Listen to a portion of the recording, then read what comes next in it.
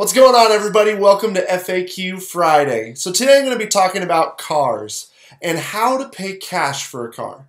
Because a lot of times when I'm talking about getting out of debt, people look at me and say, okay, I understand not having credit cards and things like that, but when it comes to buying a car, I don't want to have a car that's 20 or 30 years old. I want to have a pretty good car, one that's reliable, one that's a little bit newer, but how do I do that without going into debt? Because quite frankly, it's pretty expensive.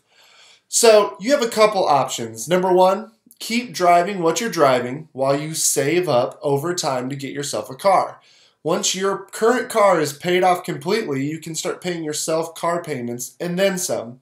If you are a little patient and can save yourself from doing anything right now, the longer you can wait, the more money you can store up on the side until you finally have enough to buy that dream car of yours. Now let's say your car probably isn't going to last long, or maybe you're needing a car right now. You're in a situation where it's an emergency and your car broke down and you need something right away. Well, here's what I would recommend in that situation. Go out and buy yourself a cheap car. I'm thinking $3,000 to $5,000. Not something fancy, but something that's going to get you from point A to point B. Now, while you're driving that car, save a car payment to yourself every month for about 10 months to 12 months. So you'll drive this car for about a year.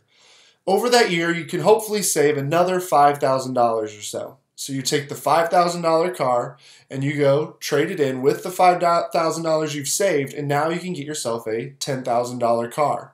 If you drive that car for one more year, you can do it again, save up another $5,000, and then trade it in with your $5,000 and get yourself about a $15,000 car.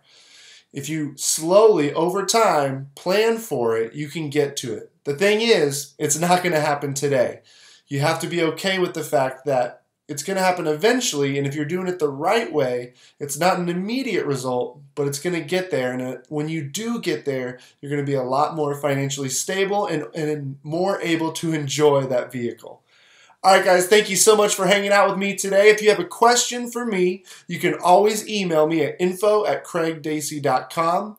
Or if you need help personally getting a plan as you're saving for a car or whatever your next purchase might be, shoot me an email there as well, and I'd be happy to help.